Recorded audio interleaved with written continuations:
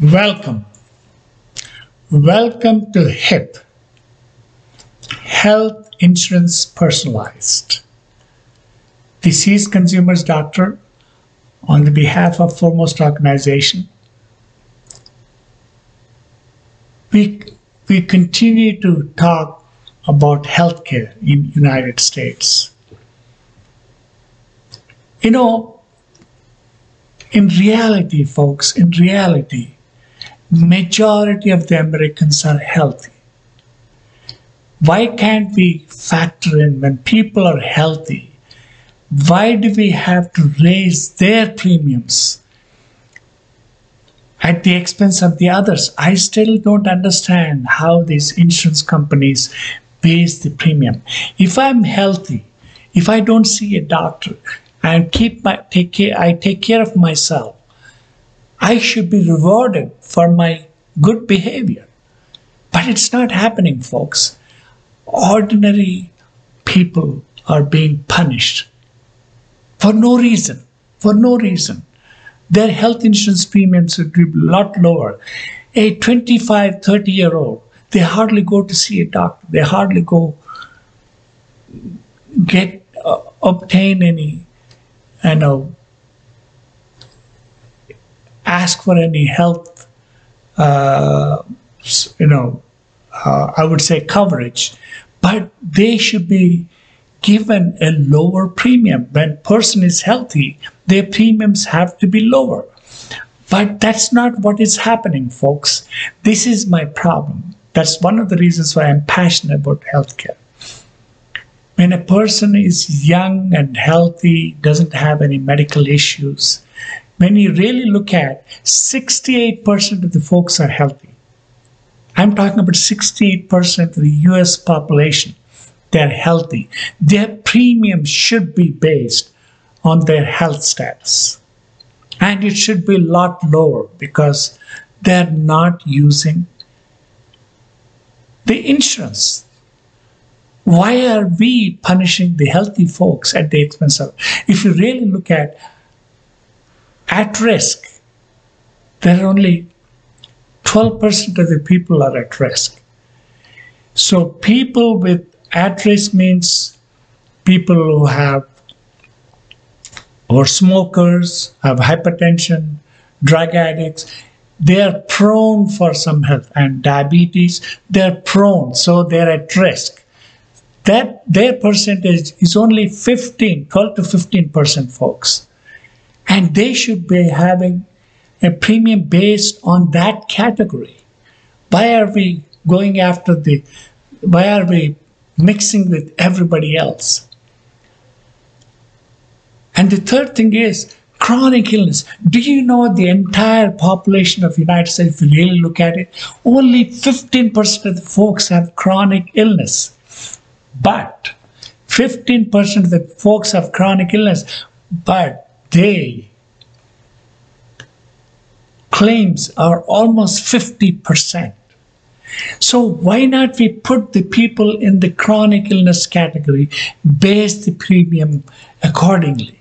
That's what I don't understand. Why we can't segment those folks and give the premiums accordingly and focus on those people. We can give incentives and rewards to them for the good behavior. Even those people with chronic illnesses, we can lower the premium, folks. We can lower the premiums by 15 to 20%. But our main focus is on the chronic illness category because that's where most of the claims are. So I don't see any reason why we can't do a risk segmentation. And catastrophic.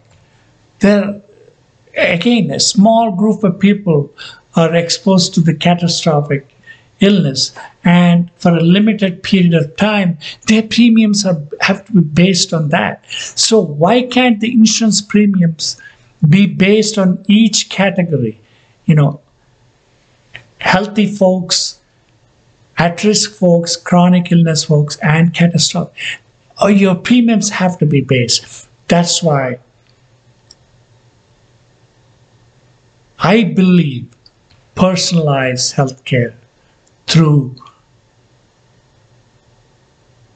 personal care accounts, so-called health savings accounts, will solve that problem because it empowers the consumer.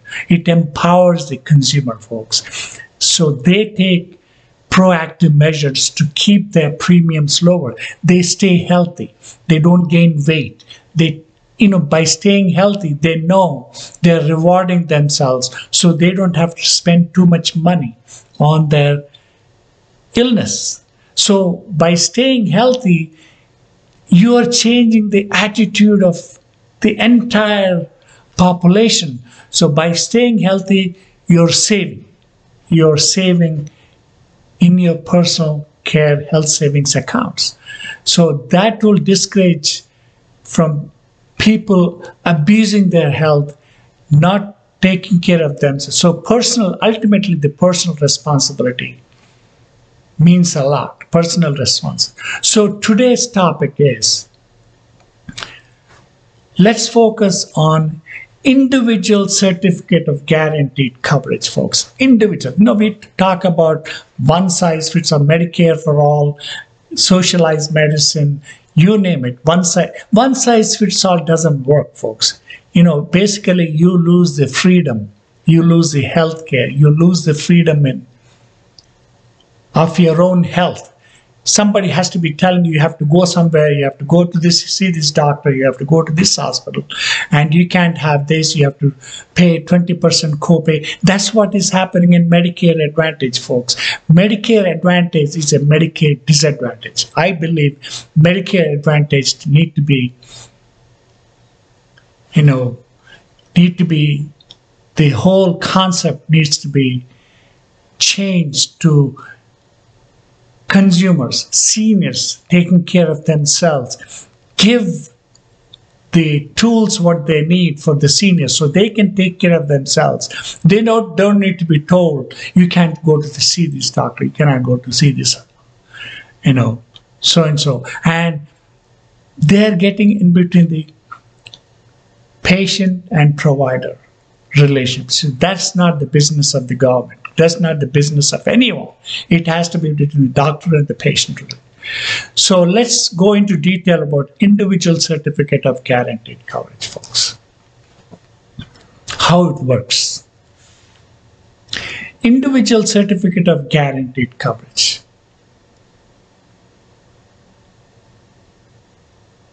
empowers and guarantees everyone, folks, guarantees everyone individual health insurance, even if they have a pre-existing condition, and need of a financial assistance. Yes, and in need of a financial assistance. Segmenting the uninsurable individuals goes a long way, folks. Segmenting the uninsurable individuals to the premium subsidized impaired health support plans can lower the premiums for others, rest of the groups, by 15 to 20%, folks. 15 to 20%. I'm not kidding. Why can't we focus on those people? They have a pre-existing condition and they need a financial assistance. Let's talk a little more detail about what is this guaranteed coverage, individual certificate of guaranteed coverage. Maybe you identify yourself as someone you know as wanting individual insurance, right? You want an individual insurance. In that case, you as an applicant got rejected for individual health insurance by an insurer. You can challenge it at no cost to you. You can challenge at no cost to you for not giving the insurance, because you have been rejected. When you apply for insurance, you were rejected. And at no cost, the underwriting decision with a health review authority, which is a public-private partnership. It is Health Review Authority is under the umbrella of public-private partnership, folks. It doesn't cost the government a penny. Yes. I will explain to you how this Health Review Authority works. There are 3 potential actions the Health Review Authority can take under the public-private. It is not a public, it's not a private, it's under the public-private partnership. The board of the Health Review Authority can take 3 potential actions on any individual who got rejected or denied health insurance. Okay? First,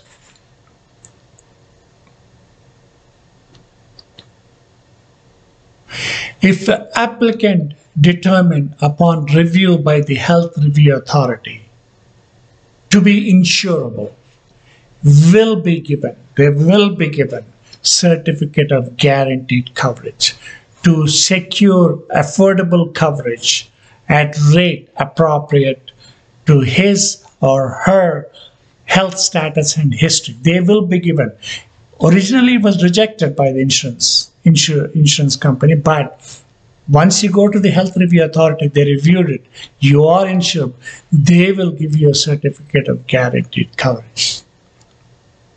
So, individual certificate of guaranteed coverage can be taken to any participating insurer.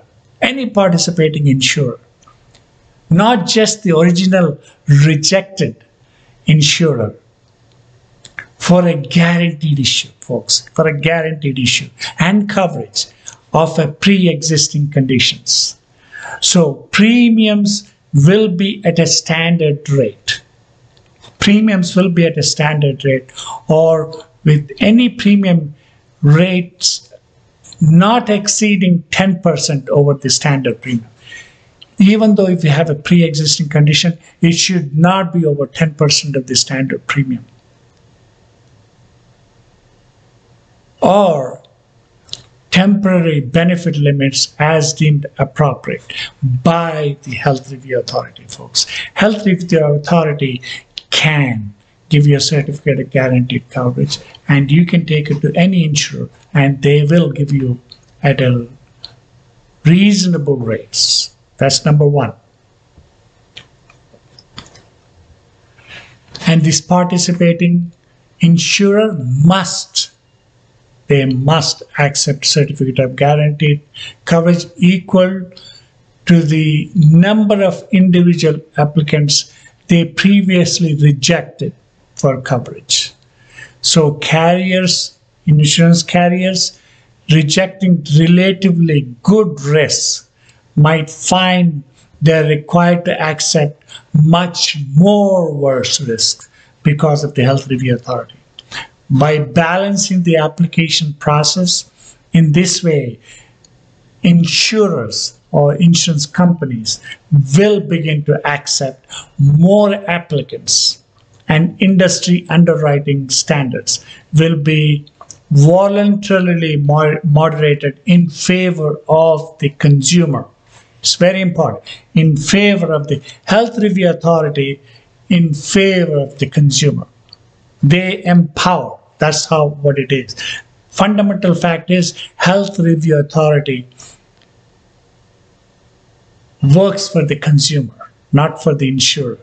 They protect the consumer. That's what it is. What is the second thing Health Review Authority can take? An individual determined to be insurable, but in need of a financial assistance, as stated by state or federal law, as stated by because this applicant needs financial assistance. To pay premiums will be given access to a premium subsidized state or federal health insurance exchange. If somebody needs a financial assistance, they will be given access to, they are insurable, but they need a financial assistance. They will be given an access to premium subsidized state or federal health insurance exchange, folks. That is the second action.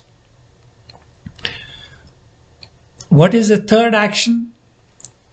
The third is eligible individuals determined to be uninsurable are given access to impaired health support plans. They will be given access to impaired health support plans. This is where we need to focus on. If you really look at the people in this category, there are only 2 to 3% of the American population. You mean to say America cannot take care of the 2 to 3? They are bringing in so many illegals into the country. They can't take care of the 2 to 3% of the American citizens for under the umbrella of impaired health support plans. I won't accept it. It's not right. They should be able to take, and our focus should be on these impaired health support groups. And once the impaired health support plan is selected, insurers will no longer be obligated to offer coverage to that applicant. So they no longer be obligated once they are truly uninsurable, and they will be given impaired health support plan. As you can see,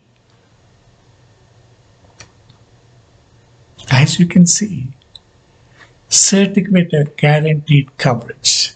Anyone wanting individual insurance, is guaranteed a plan, even if they have a pre-existing conditions, folks. Even if they have a pre-existing, or even if they're in need of a financial assistance. That's how certificate of guaranteed coverage works.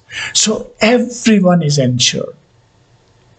So we have solved the problem once for all of uninsured.